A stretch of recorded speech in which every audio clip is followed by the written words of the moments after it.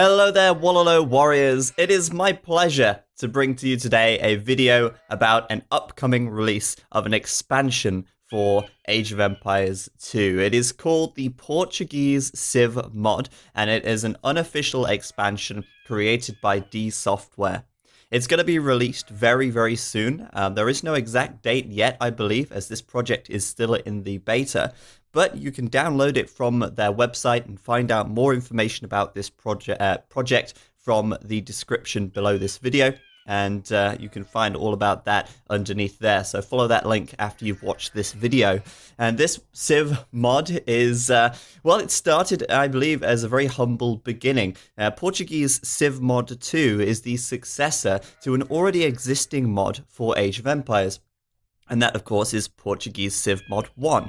Now, the very first Portuguese Civ Mod is available for anyone to download and play right now. This is the add-on to that, or in fact, I don't even think you could call it an add-on. It's a almost revamped version of that mod. Now, the Portuguese Civ Mod, as the name might suggest, adds an extra civilization to the game. And that, of course, would be the Portuguese, which I am now playing as here. And I've set this game to the Imperial Age so I can show you guys some of the features and some of the awesome things that it adds.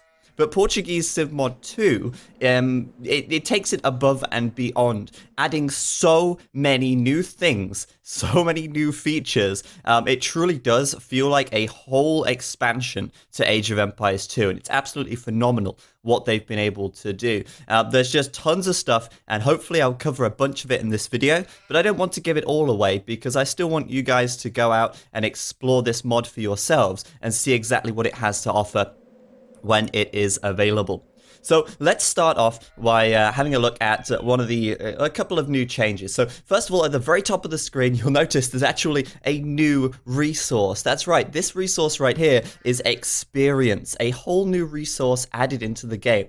Now, experience works very similar to that in Age of Empires 3, where experience is gained when you do things, when you build things, when you train things, and I even believe when you kill things, so I'm not 100% on that one. And experience allows you to spend experience at a special building, which is the trade workshop, and we'll build this now just to show you exactly how it works. And like I say, I'll take things easy. I'm not going to show you everything, but I do want to do things one thing at a time and cover a little bit of everything that's up for grabs. Whilst that's being built, actually, we'll talk about the scout. You might notice this is a scout cavalry, but it's actually got a completely new skin. It's completely revamped, and they've actually added a new unit in for the scout, replacing the old scout. And this scout has basically no attack. It's unable to attack things initially. Now, obviously, we've started this game in the Imperial Age, so it does have an attack bonus, attack strength bonus, but the old scout is now renamed to the Pathfinder, but we'll see that a little later on. So this is the trade workshop, right? And this thing allows us to spend experience, which, as you can see, if I build a house, I believe we'll get some experience for that. We've got 300 right now, and if we build a house, we should get a couple more. So experience we can spend inside of the trade workshop. This allows us to get more units or different units that we couldn't already get, and this mod adds a ton of units to the game. I'm not sure how many there are, but I believe there's over 100 new units and buildings in total, so there is just tons and tons of stuff to explore. We'll build a couple here, we'll build a lancer, and we'll build a conscript bowman and a conscript as well. Now, unfortunately, it didn't seem like we got any experience for building that house there. Perhaps a new TC will do the trick, and we'll queue a couple up as well. Alright, so there you go. A lancer, just to show that off. Pretty quick, nice, fast unit. Really lovely graphics as well. And a lot of these graphics are completely brand new graphics done by the design team. Now, some of the units are similar to this, which is a conscript bowman, which is essentially a hunting villager, and the conscript, which is like a villager with a spear. So perhaps a little difficult to tell these guys apart, but still, there's just tons and tons of new stuff. You might notice as well the siege tower is available here, which is really cool. This was also added in AOF, but the siege tower is also used in this game, where you can obviously build it from the trade workshop here. Also, on the second page, for some reason, we're not actually getting experience, it seems, from building stuff. I'm not sure if that's I don't know, we'll have a look at that in a bit. But you can also send resources, so you can actually send crates of resources for experience, which is awesome. You get special upgrades, which give you eco bonuses and things like that. So look at that, you get hunters work faster, farmers and foragers work faster, just by spending that experience, which is obviously gained over time passively. So next up, I want to show you another huge thing that they've added in this mod, and that is the tavern. Now, the tavern is awesome. It allows you to recruit mercenaries, so units that only cost gold. And so that's kind of unusual. You don't actually really get that in AoE 2 at all. Nothing just costs gold. And again, I think this is inspired from Age of Empires 3, which obviously allows you to send mercenaries from your home city. Obviously, there's no home city here, but these two buildings kind of work together to give that kind of feel. As you can see, when we built that building, the experience did go up. So it doesn't seem like you get experience for every single building, but we're going to go ahead and build these standard buildings here and just see what is available and what experience we can get for building them. So obviously then the tavern here allows us to hire mercenaries, costing only gold, and I think each civilization has different mercenaries available to it. And so obviously we're playing as the new Civ, the Portuguese here. But there are also mercenaries available for all of the other original Civs and the other new Civs that have been added as well. So here we can hire things like the Swiss Pikeman, the Zweihander, the Italian Infantry, the Winged Hussar, and this is just a few of the units available. We'll take a look at the tech tree shortly to show you the extent of things in this mod. So there's the Swiss Pikeman there, looking fantastic in all of his glory. So experience then clearly gained by building these buildings here, and unfortunately I can't show you the Pathfinder right now, but we'll keep building some buildings. Thanks for the wood, my ally. I'm so lame. I set the ally to my, I set the enemy to, well, the other guy to be my ally. Yeah. So I want to kind of demonstrate this here. When we get 500 experience, I want to demonstrate you the crates of food coming in. But this is really, really nice. I love this little aspect, and I think it's going to add so many interesting play styles to play using mercenaries. It's a really unique concept. I love this graphic as well. The Winged Hussar, just look at that. That looks just insane. It's so cool. So we've got 590 experience. We're going to go ahead and send some resources. Okay, so we'll send a pile of wood, and that will contain 250 wood. When that arrives, I'll show you exactly how it works. But yeah, I do think some of these values need changing a little bit. I'm unsure, to be honest with you. I think balancing this kind of thing is going to be really difficult because the sheer number of things added does make balancing quite tough. So obviously, as you can tell as well, this architecture set does look a little bit strange, doesn't it? It looks a little different. Well, that's because there is a new architecture set added as well, as you can see here on the Portuguese. And I do believe this architecture set is available for other civs also. So currently everything else is roughly the same as we're used to. There's no new buildings aside from what I've shown you so far. And of course here at the trade workshop you can see that's that pile of wood there which gets spawned next to it, and then villagers can go and gather, which is really cool. I like that a lot, and obviously makes things really interesting and definitely feels very AoE 3-esque.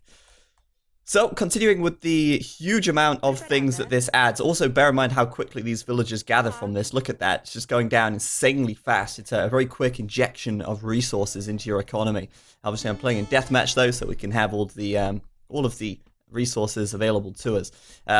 So, another huge thing that this mod adds, and that is the addition of a new age. It adds a 5th age as well, the Renaissance age. And that basically takes you from the Imperial Age into the age of cannons and the age of musketmen, which makes things really interesting because obviously we've never gone past the Imperial Age before. What could this new age give us? Well, we're going to find out fairly shortly once our TC has researched that. Another interesting thing that you can do at the town center is actually call Minutemen, which is this tech here. It's called 2 arms, and it calls a handful of levies to repel an attack. It's essentially Minutemen from AoE 3, and you click it, and you get a bunch of dudes here, 6 of them. who are going to decay in health over time, but they do have a little bit of attack. They have 2 more than a villager, as you can see, and a little bit more armor as well.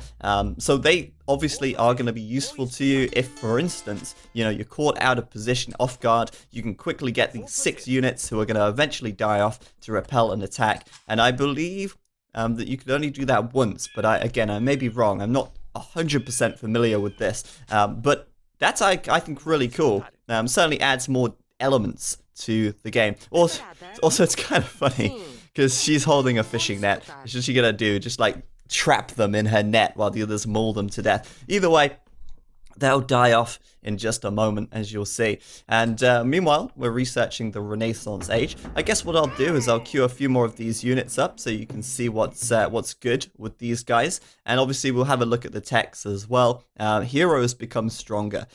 Humanism, which leads us to yet another feature of this mod, which is heroes. You can actually get a hero, and each civilization gets a unique hero. So that's it. We've made it to the Renaissance Age, and we have awesome new graphics for most of the buildings here, which looks insane. And we can, of course, go ahead and get things such as cannons and the like. But we will first do some technologies. Chemistry is obviously going to be a prerequisite to most of those things. Notice here as well, we get other stuff. Military Academy, a new techs for the Renaissance Age. Infantry get bonus HP and melee armor. Quite expensive, but plus 10 HP and plus 2 melee on your infantry. I like that. We get things here, camel archers, which cost a mixture of gold and experience, which is kind of interesting. Here you get wedge formation, which gives your cavalry extra attack. Now, I'm interested to see if that actually unlocks the wedge formation, which I highly doubt, but if it did, I would be absolutely blown away. But anyway, chemistry is about to complete, but before that is done, our castle here, we're going to be able to train a hero. A hero costs 1,500 experience, so we better get some more experience, I think, and we'll build a bank first of all. Again, I think another thing perhaps inspired by AoE 3, and we'll build a couple more buildings here just to make sure we get the experience to build the hero unit. So let's see, we've researched chemistry, we come back over to the siege workshop, and suddenly we've got all of these guns. That's right, we got guns, guys. Field guns, culverins, howitzers, multi-barreled cannons. Yes, please, I'll have one of each. A mortar as well, which also costs experience, so I won't build that just yet. And just so much cool stuff going on here. Alright, so the bank. What does the bank do? Well, the bank generates gold over time. As you can imagine, if you're in the Renaissance Age, the game is quite late. The gold might be running out, especially in a 1v1. And this building makes it interesting in the late game because you're not just relying on relics in a 1v1. You can also use the bank to generate gold passively and then have your villagers gather from it. They just, you know, they're going to mine away at those really valuable bricks on that wall, and they'll sell them on the black market. But gold can be generated, and of course you can use economics, which is a tech here, to basically give you more gold over time. And I believe there is a limit to how many banks you can build as well, and that tech allows you to build more to get more gold over time, of course. So now we have 1,720 experience. We can go ahead here and create the hero. Now this can only be, you only have one hero, and each civilization has a different hero. He takes quite a while to train, but he's really cool because he is a buff. He regenerates over time, and he is generally just awesome. Of course, if we go back to the trade workshop here, you'll see that we have got more units available. We've got Crusaders, grape shotguns, which are going to be great for mowing down infantry, for instance. You've got a foot knight here. On the next page, I think that's the same as before. And if we go back to the tavern, you can see that the mercs haven't changed here either, actually. So no new mercs in the Renaissance Age. But I mean, who needs new mercs? We've already got like so many right here. So these cannons take forever to train, as you can probably see. Wow, that's a pretty swag looking scout right there. I have no idea what that's going on. Conscription obviously going to be a very valuable research in the Renaissance Age, I feel. These cannons, although they're very strong, yes, they are taking a long time to train, and they are very, very expensive as well. Unfortunately, right now, we have nothing to attack since I set this guy to my ally so I could show you these things without having my ass beaten to the ground. But I will demonstrate these guys firing in a moment's time. Well, in another situation, we'll set up a custom scenario. So here's our hero, Afonso, the first, which is the Portuguese hero. And you can tell he's a hero by the big star shape underneath his base. He's really very strong, 350 health, 8+3 attack, 5 base armor on pierce and melee. He is really very strong. And I believe there are techs that allow you to upgrade your hero and make them stronger as well. I'm not 100% sure. I do remember, I think there was one here. Yeah, humanism, which makes your hero stronger as well. So these guys can be upgraded, made really strong. The blacksmith upgrades, of course, will affect them also. Talking of blacksmith upgrades, we should see if there are actually blacksmith upgrades for the Renaissance age. I'm pretty sure there are. And also, for the Portuguese, we do get a special unit, the Arquebusier. I don't know how to pronounce it, so I just say it like that. The Arquebusier is a buffed up hand cannon, effectively, unique to the Portuguese. And also, I guess I'll show you the Portuguese unique unit, which is the Jinete. And this thing is basically a javelin throwing cavalry. It's good against cavalry and very effective against camels. So there he goes, in all his might, in all his glory. He looks pretty awesome. He looks pretty swag, let's be honest. Okay, so blacksmith is up. And here you can see we actually get special techs for the Renaissance age as well. Bayonets here, allowing your spearmen to have +1 attack. And it goes on, and it goes on. If I was to cover everything in this mod, we'd be here for years. But there are still more things. There are still many more things. Unfortunately, actually no, I think I can demonstrate this actually.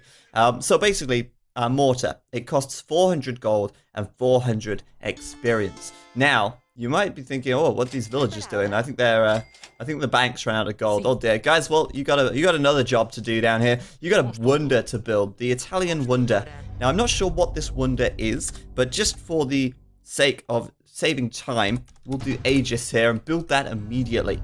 Now, that wonder there is pretty interesting because although it serves the purpose of a standard wonder, which is to activate a wonder victory. Other than that, wonders don't really have a purpose in a normal game. Only this time, wonders do have a purpose. If you muster enough resources to build a wonder, you get a bonus, you get a benefit. And that benefit, in the case of these guys, in case of the Portuguese, reduces the cost of a mortar to 200 gold and 200 experience. And if you remember back a moment ago, the mortar cost was 400 gold and 400 experience. So that wonder there is unique to the Portuguese in the sense it's a unique wonder, and it's also unique in the sense of the effect that it gives as well. And each civilization that is in this mod has a unique wonder power, which can be found in the I don't think it's shown in the tech tree, but I think it can be found in the manual. So we'll have a quick look at the tech tree anyway, because we can have a good idea of what is also available here.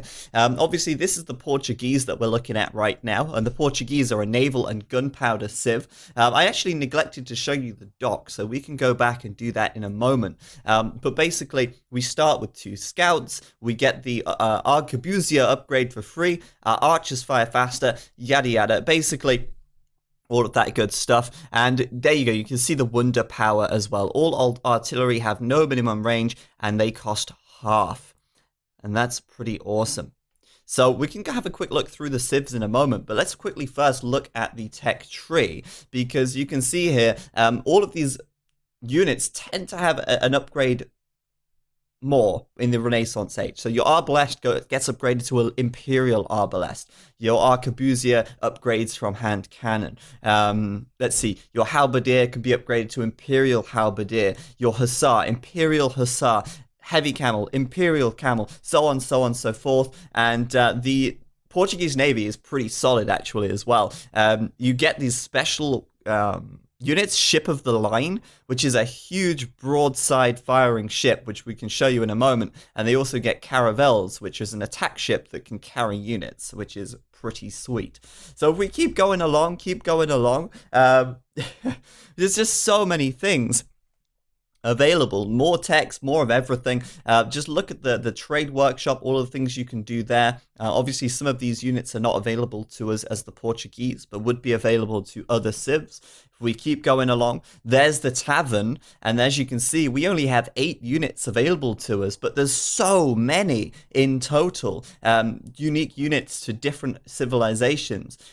How cool is that? If we keep going along, you see the siege workshop's been extended out. The university has so many new techs as well, like physics and foundries and astronomy. Really interesting stuff. And this just adds so much depth and so much more to the base game. I don't think anyone can just pick this up and just be like, right, we're going to do it and understand this. It's very, very deep and very awesome at the same time. So we spoke about how the Portuguese were initially added in the Portuguese Civ Mod.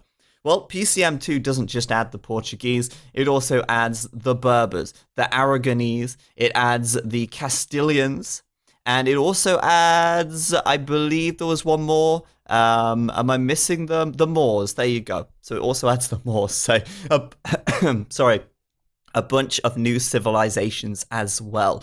So we'll quickly just take a very quick look at some of these guys, and you can see each one of these wonder powers is different. So for the Moors, the monks regenerate their faith instantly, which is pretty cool. The Chinese, scorpions fire 3 arrows. The Huns, all military units except siege and ships deal +8 attack versus buildings. Imagine that with the Tarkans. That would be insane. And obviously there's a lot here, and I don't want to show this all in the video because I want you guys to go out and get this and see for yourselves. So real quick, we will have a quick look at the dock. Let's just, oh, wrong thing. Making some scouts there by accident. And there you go. Oh, wait, that's another thing I just remembered. The scout here. Let me just show you real quick on the tech tree. The Scout as we know it, the old Scout, has been renamed to a Pathfinder. So at the start of the game, you start with a Scout, which is this guy, and he cannot attack. So that basically means that you can't use him in a Scout rush, for instance. You have to build a stable and make Pathfinders. So on the water, I wanted to show you this real quick. Before we show a demonstration of these cannons and stuff, I want to show you this because there's quite a few things added here. Obviously, we have the ship of the line, which we'll find somewhere in here. Where is he? Where is he? Is he upgraded from? There we go, ship of the line there. So that's a massive ship, basically. Good range. It fires from the broadside, unlike any ship in AoE, which is really cool. And also, I want to show you the Caravel, because the Caravel is, again, like I say, an attack ship, but it can carry units, which is really cool, because obviously there's nothing like that that exists in AoE at the moment. Your transport ships are very weak and unable to attack that, unable to fight. So it's a multi-purpose, very cool ship.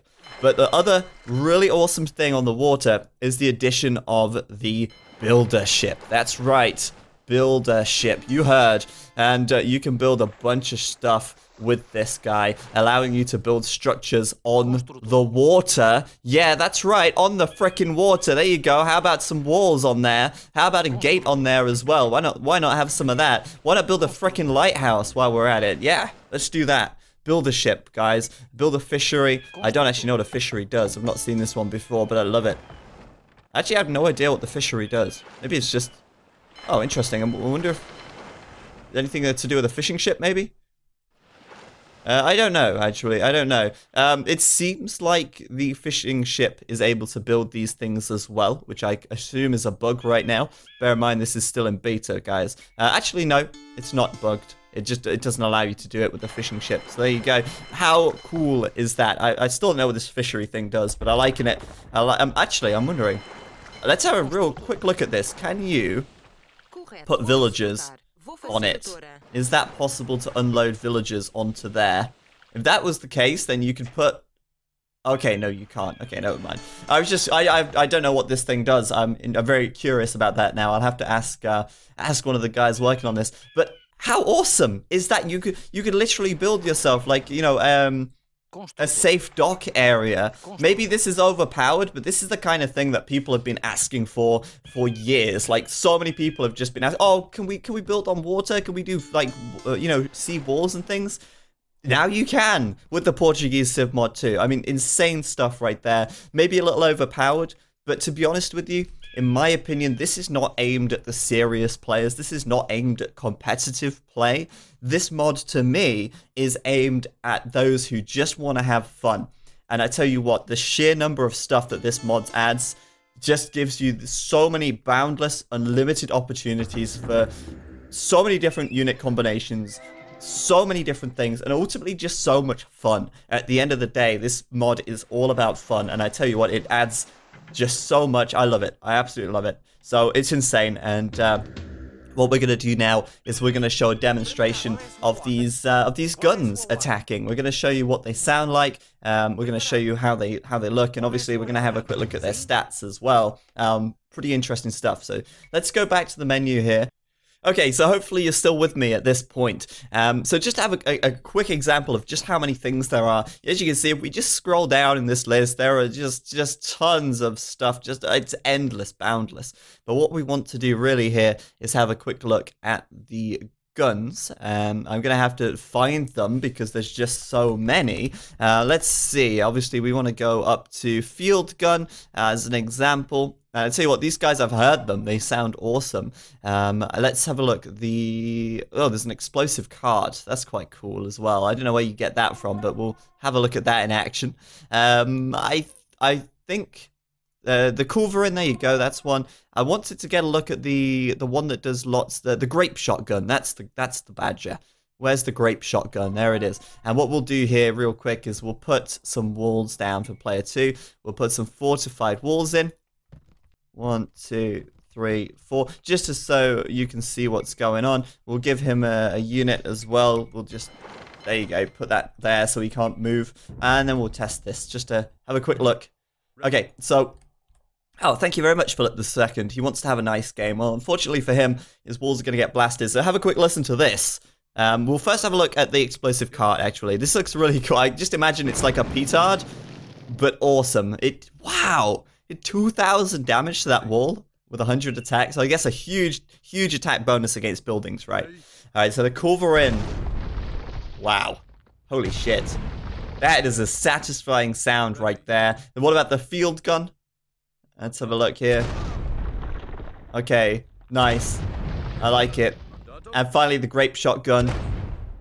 Okay, similar sound, but a little different. And I think there's a bunch of different sounds for all of the guns, but absolutely awesome. I mean, can you imagine? In fact, you know what? Why do we need to imagine? We're in the scenario editor. Let's just do it. Let's just throw a bunch of, I don't know, just for the hell of it, guys, let's just throw a bunch of spearmen at these and just see how they do. Because this is the thing, right? This is the kind of mod right here that just adds so many questions. You just want to do it. Just do it. So let's see what happens with these guys. Does it mow them down? Well, it does do quite a bit of damage. Oh my god, did you see that? The explosions on them? Okay, pretty awesome. I think they're pretty strong as well, actually. 120 health, 120 health. Obviously, their weakness here is the spearmen are too strong, chasing them down. They're out of minimum attack range. I think we need ballistics on these guys as well. But yeah, awesome stuff, and I want you guys to check this out because it is so cool. So awesome, and hopefully you guys are excited by this. I think it's got so much potential. Like I say, I think the best way to really discover this is just by downloading it and playing it. And right at the start of the video, I said that the link is down below. It's not available just yet, but it should be available to download in the next couple of weeks. You can keep up to date, like I say, with the link down below on the PCM website. So thank you very much for watching, guys. Hopefully you enjoyed this video, and hopefully I covered everything in a good way. But thank you for watching, and I will see you guys next time.